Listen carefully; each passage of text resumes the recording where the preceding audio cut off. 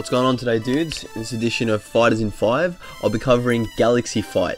Now, if you like this game, it just came out on the PlayStation Store for only $10, so check it out if you like what you see. So this game is called Galaxy Fight, made by Neo Geo, so it's an SNK game. So you know what to expect from the bosses and input reading. Anyway, nonetheless, it's actually one of the best SNK games that I've ever played. I wish it got more time in the spotlight, and I'm glad it's out on PS4, as it's actually very impressive for an old 2D fighter. Now, as you can see, the character roster is full of sci-fi heroes which are all very unique. I'm not sure if you guys have heard of any of them, to be honest, but Rumi would have to be the most popular character to come out of this series. She's second from the right. Each character looks very unique and fits in with the overall cyber feel, except for Kazuma, whom I actually use, who is pretty generic and just your usual ninja type.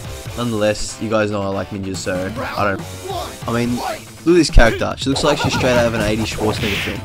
I'm not saying I don't like that though. Gunther is the most original and interesting character to me. He's some sort of alien monster and has a cool fighting style, but I don't really like using slow grapplers, so I left him. The only other character that stood out to me was Alvin, in particular his homeworld. Basically, I got the gist that his homeworld had been destroyed and he fights anyone in order to keep it from being destroyed further.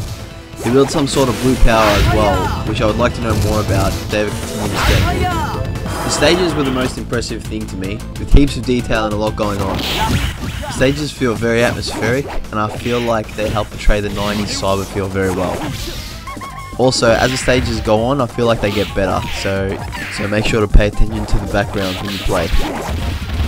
Onto the actual gameplay, just standard 3-button attack system, low, medium, heavy, only this game has a taunt button for some reason. I actually never found it useful, and looks like no one online has either, unlike in Art of Fighting where it charges a meter. Combos feel nice to pull off, and there's a good neutral game to be had with your opponent, when they aren't input reading you, of course. This game also includes a feature to do a running attack, which makes for some fun gameplay, as if you run too far, you end up crossing up your opponent. I read in the FAQ that each character has a desperation move, but I never came across it, nor could I perform it on my own. Now, I know mid-ladder mini-boss fights are not that unique, but this game's choices are.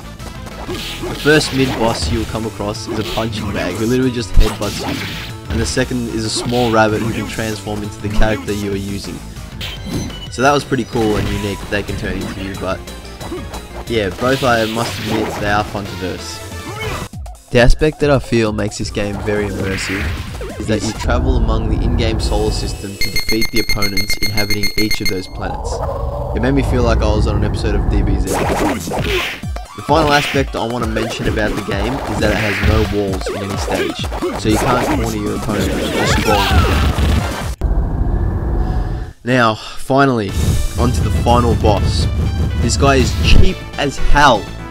He has 2 projectiles, one comes out before you can even finish the inset for your own, and the other one literally stuns you on impact. He instantly DPs you if you ever jump and if you press too many buttons. His attacks do more than yours, and he pretty much can move around the screen instantly. The cheapest thing he has, I would say, is his instant cross-up attack. He'll jump from one end of the screen and it will always be cross-up, something you can use to your advantage if you're having trouble. And yeah, I had trouble. It took me around 20 shots to beat this guy, and I had to take a break because it was pissing me off that much. Anyway, all in all, if you guys like 2D fighters and you're looking for one you haven't played before, check this one out, man. It's pretty awesome.